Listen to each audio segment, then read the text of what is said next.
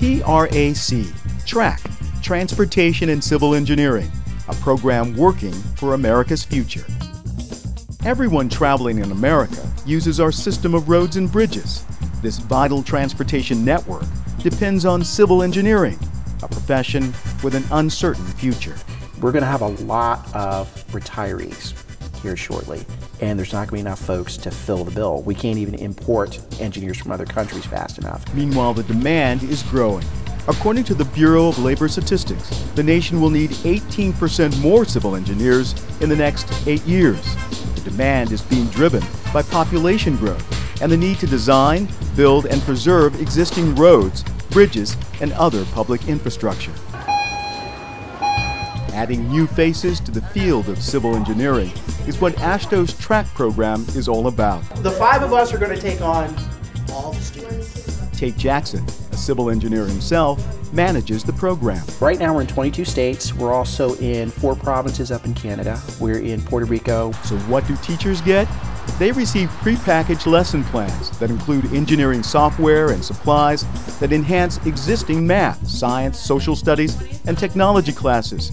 Students learn about green transportation, safety in bridge and highway design, and volunteer mentors like New Hampshire DOT civil engineer Michelle Marshall also visit the classroom. I think it makes a huge difference. The kids actually see that women can be involved with engineering, and it's okay to be a woman in the engineering field. Mississippi's TRAC program has gone statewide through the school system's 8th grade information, communication, and technology class. The hope here is to get students to see that the real-world application of what they're studying, the mathematics, the English, the science, the technology, and how that's really used in the real world. And the TRAC program also includes fun. 188. As students test their skills against one another in the National Bridge Building Competition. We performed experiments to see the best position for our styrofoam blocks. When you have an arc, it pushes the forces outward to the towers of our bridge. It's made of balsa wood, this section right here, and this section is made of popsicle sticks, and it has 4 dowel rods to help when we lift the bridge. That is 48 ounces.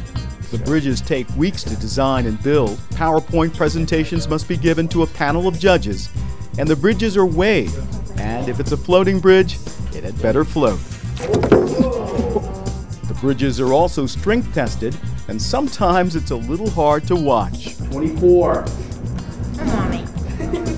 That's it, 72 pounds. There's more than just bridges being built here.